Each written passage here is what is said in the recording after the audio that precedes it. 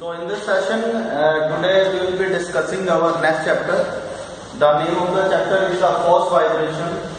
As far as force vibrations are concerned, we have already discussed in our previous lectures also.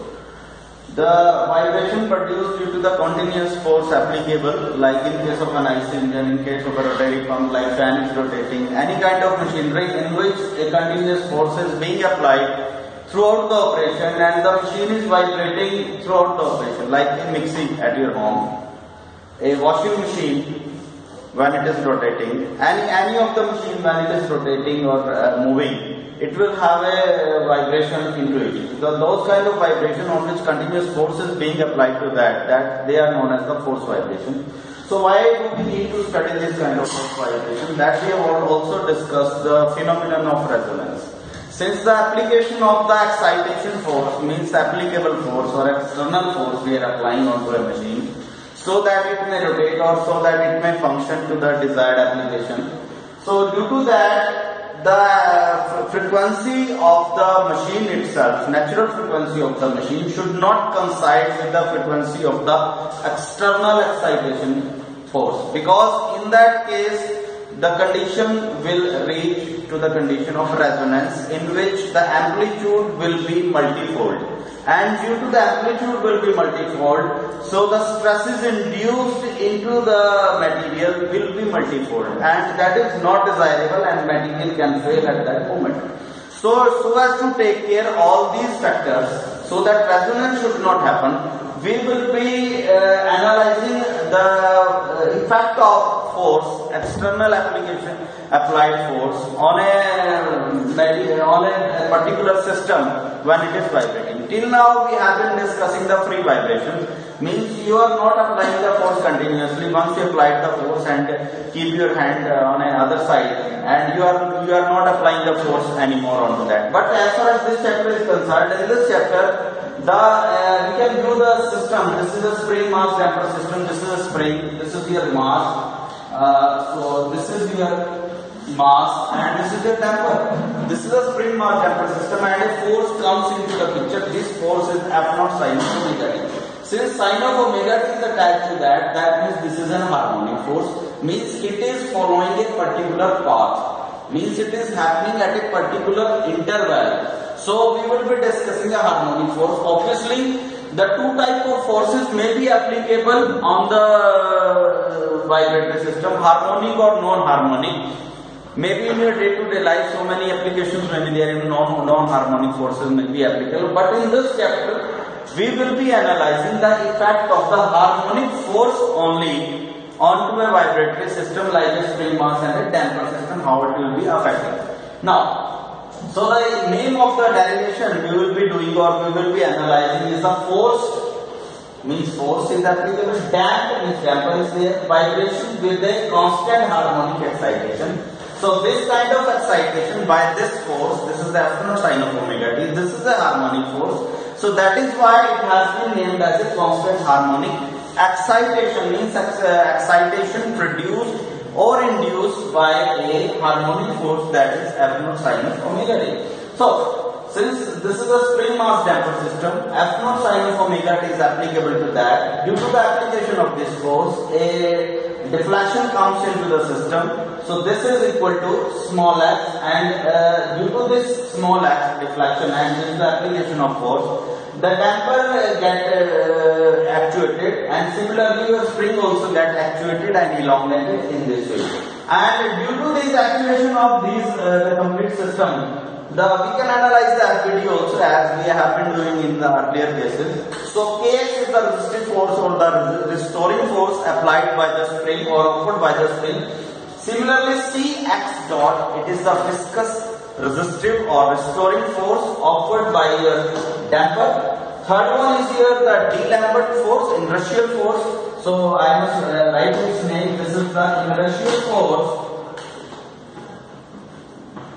Inertial force as per D-Lambert principle, which will be applied or which will be coming to the picture as the force is in the downward direction, external excitation force. So the mx double dot will be in the opposite direction to the motion and will try to bring the system back to the mean position of the equilibrium position.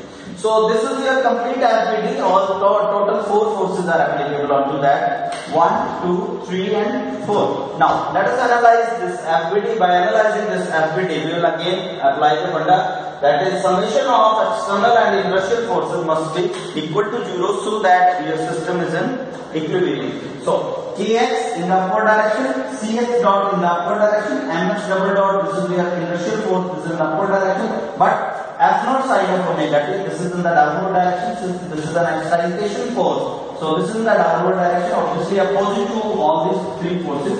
So that is why it is negative equal to 0. So we can also write this equation as in this way, Mx double dot, rearranging the equation, Mx double dot Cx dot Ax equal to. So from this equation Mx double dot, so this is the second order differential equation. So since this is the second order differential equation, so its solution will be given by the 2 ways. One way is the complementary function, that is denoted by capital Xc, and second way of finding out the solution of this equation is given by particular integral, that is shown by your Xp. Now let us see how to find out the solution of this equation through complementary function. We will learn how to find out the solution of this differential equation through complementary function. So this is the complementary function denoted by Xc. Xc is obtained by assuming, so as to obtain Xc, in case of when we are obtaining the solution of the second order differential equation through complementary function, one assumption is taken. What is that assumption? That assumption is there is no force at all. Means F naught sine of omega t will be assumed as 0 in that case. So our main equation that becomes F naught sine of omega t को मैंने 0 रख दिया. In that case Mx double dot plus Cx dot plus Kx equal to 0. So this equation we have already done in our previous chapter, in which the damped free vibration system, in which your force was absent. So this equation, the above equation, is same as that of the damped free vibration system. So its solution we have already done in our previous chapter. So again we can also use the same solution over here also, so as to find out the complementary function. So Xc, this is the complementary function, is given by capital X1 into e raised to power minus beta omega and k sine of omega t plus phi 1. Similarly, put the value of omega t, that is the frequency of the damped vibrations, that is omega into 1 minus zeta square into t plus phi 1. So this is the solution. Moreover, X1 and phi 1 are the constant whose values can be found out from the initial conditions, like t equal to 0 or x equal to 0. We have been doing in the earlier cases also. So now we will in the next way we will be learning the particular integral. This is the second way of finding out the solution of a differential equation for the forced damped vibration system. We have got a forced damped vibration system by constant harmonic excitation. The equation was mx double dot c x dot kx plus f naught sine of omega t. इसका दूसरा तरीका solve करने का है particular integral. So how do we solve this equation through particular integral? Particular integral is denoted by xp, and again particular integral can be found out by 2 ways. One way is your analytical method, second way is your graphical method. Graphical method we will be learning in our next lecture. In today's lecture we will be learning only analytical method. So from the analytical method को हम लोग analytical method, so as to find out xp or particular integral, is also known as the differential equation method. Since we will be using the differential equation into that, so that is why it is known as the differential equation method. So how do we use the differential equation? That is it. So xp is given by through the particular integral is given by capital X sine of omega t minus phi. This is equation number 1. So what does this equation mean? Let us see. Where xp is your particular integral, capital X is the amplitude at the steady state, or the steady state amplitude of the steady state vibration. Third point is phi. Phi is the phase angle of the phase difference. Whose between whom? Between the excitation of force and the displacement.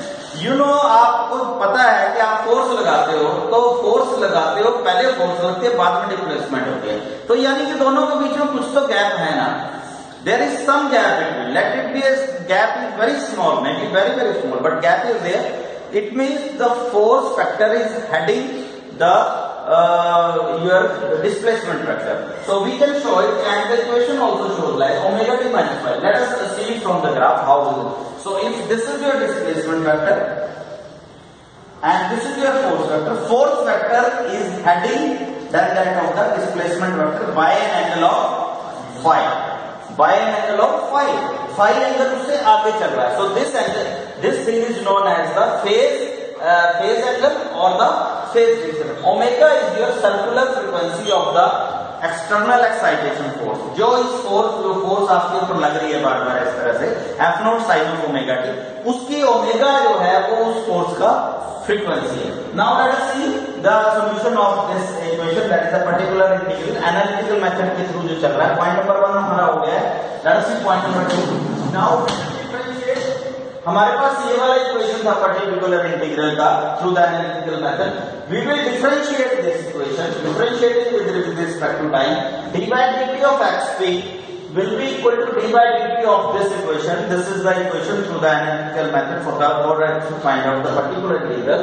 Equal to, इसका मैंने किया capital X मेरा ऐसे कैसे sin omega t into phi का cos omega t बन गया और ओमेगा into t का मेरे पास c ओमेगा बाहर आ गया. So this becomes equal to dot of xp भी मैं इसको लिख सकता हूं इस डिफरेंशियल ऑफ. सिमिलरली तो यहाँ पे यार मोरओवर ये वाला पूरा इक्वेशन इसको अगर मुझे साइन में बदलना है इस वाली टर्म को, मैं add pi by 2, so this equation becomes this one. So I have added just pi by 2, nothing more than that. So now again ये वाला जो पूरा इक्वेशन रीराइट किया मैंने पाई बाय 2 लिखने के बाद, again I am differentiating it. So again differentiating it, I will write it as xp double dot that is equal to, so omega मेरा बाहर आ गया. साइन का जब मैं इंटीग्रल करूंगा that will be equal to minus cos of omega t हो जाएगा. So this becomes equal to this much, and the solution, I think this is problematic. Have you done any mistake over here? Yes. No, it's clear. Okay. Minus omega square x sin of omega t minus phi is equal to, इसको हमने differentiate किया है again. We have differentiated this term again over here. So this term becomes over. We can write this term also. Omega square capital X sin of omega t minus phi plus phi. So this is your xp double dot. So we have been successful in obtaining xp dot and xp double dot. Let us see. So we know the equation. This is the differential equation for the force vibration for a damped vibration through a simple harmonic for mx double dot को मैंने p लिख दिया क्योंकि p के particular integral के through मैं निकाल रहा हूं. So your x becomes xp. Similarly x cx dot का cxp बन जाएगा, cxp का p बन जाएगा. सो f not sin of omega t मेरा ऐसे कैसे. तो यहां पर मुझे xp का वैल्यू रख देना है. xp का वैल्यू आपके पास है ये capital X sin of omega t. यहां पे अपन लिख देते हैं यहां पे xp equal to capital X sin of omega t minus phi. So this is your value. xp का वैल्यू रख दे. xp डबल डॉट का xp डबल डॉट का वैल्यू ये है. xp का वैल्यू है ये वाला पूरा वैल्यू रखने के बाद, so I have also written here step number 7. The put the value of xp dot and xp double dot in equation 2, and we can find out the solution. So after putting these values, 2 to 3 steps are there. So I didn't write those steps. You can write it in your notebook. So after that, I will make a equation such that I will have a coefficient of sin of omega t on this side, similarly, and cos of omega t, coefficient of cos of omega t on this side. We will make a difference of we will differentiate all these things. Now I will compare the coefficients of both sides. Now comparing the coefficients of both sides, f naught will be equal to this much. sin of omega t का जो coefficient है, this is your f naught. यहाँ से f naught है और इधर से इसका coefficient आपका ये वाला है. So this becomes your f naught. Equation number 3. Right. दूसरी तरफ cos of omega t का कोई कोफिशिएंट मेरे पास नहीं है. तो cos of ओमेगा टी का जो कोएफिशिएंट है वो मेरा लेफ्ट साइड पे ही है, लेफ्ट साइड पे मैंने ये रख दिया और राइट साइड पे मेरा 0 है. So this is equation number 4. Now from equation number 4 दोनों इसको मैं इधर ले आया, sin of phi upon cos phi करूंगा तो I can write c omega upon k minus c omega square equal to मेरा sin of phi upon cos phi को मैं tan phi भी लिख सकता हूं. ऑल्सो phi का वैल्यू अगर मुझे निकालना है tan inverse of this much c omega k minus. So I have been successful in finding out the phase difference.